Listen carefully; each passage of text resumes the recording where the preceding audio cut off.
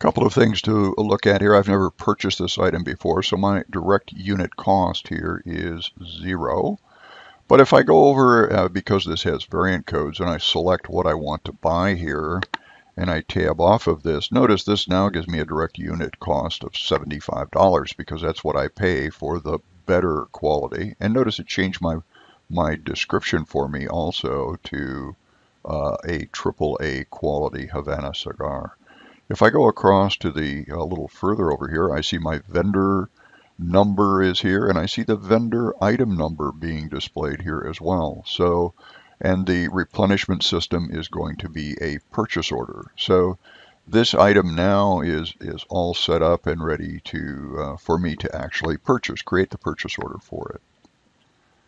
So for each of these lines, there is a little checkbox here. It says accept action message. And what this does is that if I have a whole bunch of these lines, I could check on and off which ones of these I actually want to create production orders for. They come in with this box checked, assuming that you want to take its suggestion on what it's going to do here.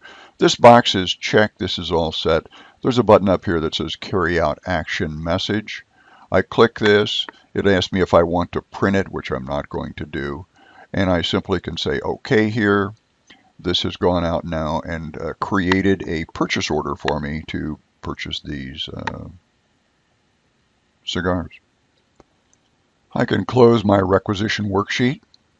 And I'm back to my Havana cigar here. And what I can do is click this navigate button.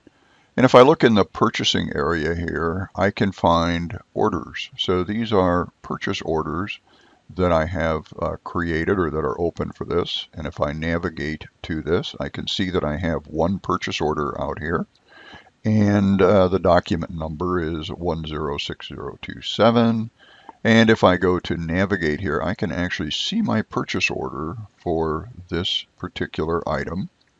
So I have a cigar that I'm ordering, and it's put in my new description based upon my variant code.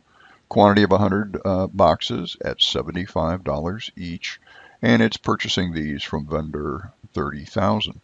One of the things that I can do with this is that I can go to the print routine here, and when I preview this, again, it doesn't have a company logo on it, but notice it now has, it doesn't say cigar, it has the vendor item number on it. It shows the grade that I'm purchasing. I'm buying boxes, $175 each, total $7,500. So this really kind of completes the cycle here.